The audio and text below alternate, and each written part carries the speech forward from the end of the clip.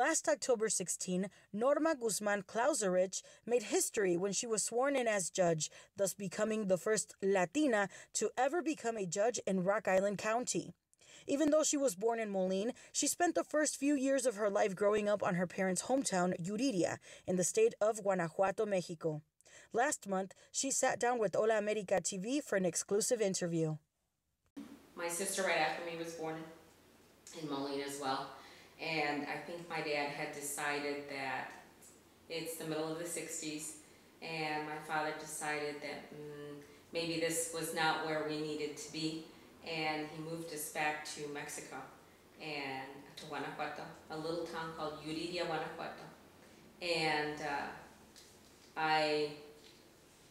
we lived with my grandparents, and so they had una granja, which is a farm, and my grandfather raised chickens. So I remember having to go and pick eggs from the pecking chickens, to help them.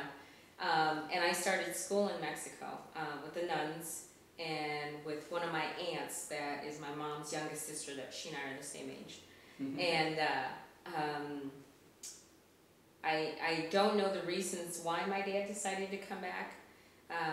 He decided to move us back, and we moved back in, I think it was January of '69, because my youngest sister was born in February of '69, and my dad and my parents say that they moved here just in time for Jesse to be born here. My dad worked for John Deere. He ended up working for them 45 years and retired. He was here at the Harvester Works in East Moline, so he worked, assembly. He was labor.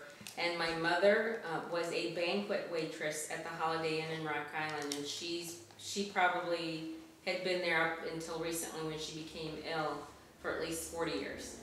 And so there was never a time that I thought I would not go to college, because that was not an option for us. It just wasn't, for us kids, I should say. My dad was very insistent that we go to school, and I think it was, looking back now, I stop and I think about this, because my parents came here knowing nobody, one friend, that's the reason my dad came from, one friend, and no family, no friends, nobody. And I know they did it to provide a better life for us.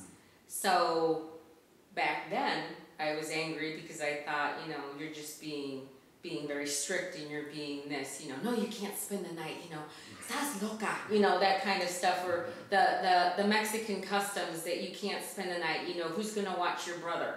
Well, not his mom, but it was a clash of the way they were raised and the way us kids were trying to adapt to the culture and the customs here. Right. Homecoming. Why do you want to go to homecoming? Well, it's a dance, and try to explain homecoming in Spanish. And so that kind of stuff. But it was never, I think, in his head, it was, we came here so that you would have us kids, would have a better life, and you're going to school. Did you always know you wanted to be an attorney, or pursue law? Yes, and I did, and I can't tell you specifically that there was some certain event that would lead me to say, hey, I want to be a lawyer. It was something that was just in my head all the time. I think I wanted to prove to myself that I was smart enough to go to law school. I applied to one school and one school only, the University of Iowa. And the admissions director there accepted me, and I got into they used to have an accelerated program. So I finished law school in 2 years.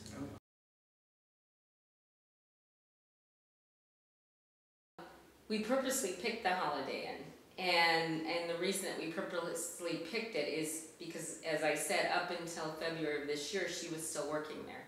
So my mother, much like me, that is her other family. And so she wanted to see those people. She wanted, you know, you weren't there, but the waitresses were hugging her. They were hugging me because it was in part thanks to the hotel and all the people that work there that I'm right here where I am right now. Both my parents worked very hard, and my dad very long hours, and my mother usually worked Fridays, Saturdays, and Sundays. So they worked very, very hard so that they didn't give us everything. I don't want to mislead and say that materially they said, oh yeah, here, you know, hand it out. It was, we had a nice home, you know, like my dad said in Spanish, nunca les faltaba de comer, and this is true. And, you know, and what they could, you know, clothes and that stuff. We went to Mexico every year in December, and so culturally they still mix that stuff. So, but they both worked. I think that's where the work ethic comes from, the four of us. I think even now I stop and it's not, when I was in school, I think it was probably a feeling of guilt, and I felt that I had an obligation to do well in school, and because they were paying for it. Now I look back and I have a overwhelming feeling of gratitude that they did that.